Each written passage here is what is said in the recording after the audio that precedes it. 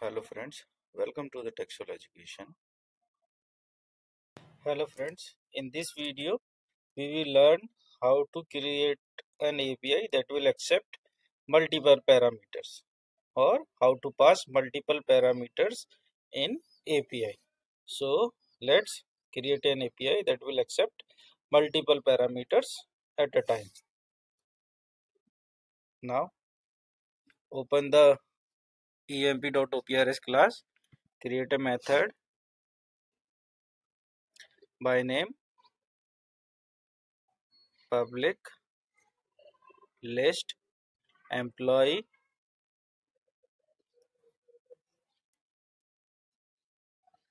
get employee by name and department. Here give parameter name as name and the second parameter name is department. Now filter the new record on the basis of employee name and employee department. So list employee new employee equal to emp list dot stream dot filter. Here object is creating e dot get name equals name and e dot get department equals department dot collect and pass argument is collectors dot to list. Your new list will be in new list object. Now return that list, return new list. So done for the now. Now move to the our service class. Create a method by name public list employee find by name and department. String first parameter name is name and the second parameter is department. Now give the implementation of this method to the IMPL class, that is EMP service IMPL class. Go to the bottom and press the control and space bar and select the method which you want to implement. Now create an object of EMP OPRS class. EMP OPRS equal to new EMP OPRS. Now return the list of object OPRS dot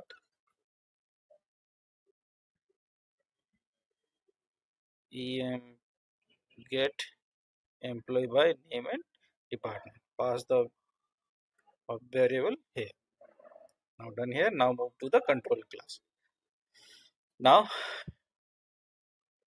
at the rate get mapping,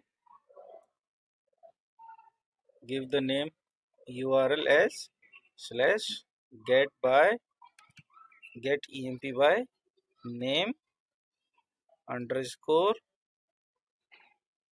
and underscore department slash in angular bracket, in first angular bracket give as name slash in second give as department.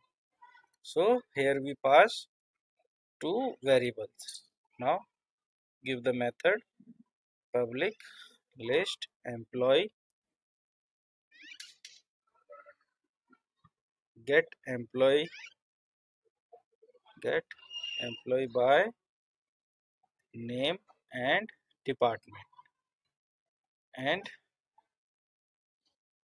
at the rate path variable first parameter is name, pass here name, create variable by name, second is comma, second is at the rate path variable, inside specify the key as department and create a variable string type variable string department. Now return the list object from service class. Return service dot return service dot find by name and department. Pass the parameter as name and department. That's it. Run your project and test to the browser. First parameter is name and second parameter is department. When we pass, it will set to the name first and department to the second. Now test to the browser. Now our URL will be http :/localhost port 8989 /emp /v1 /employee /get emp by name underscore and underscore department / first parameter is name, so I'm passing here is Kamal Singh, and the second parameter is sales, so I pass is sales. Now the object is Kamal Singh, so we search the employee with the help of name and department. Now search the Komal Singh from sales department. No, he is not. Komal is not working in sales. Now change his department to IT. Yes, she is working in IT. That's it. This is the process how we create a multiple argument API and how to use it with the help of path variable. So now we have learned the basics of APIs, how to create, how to deploy, how to test.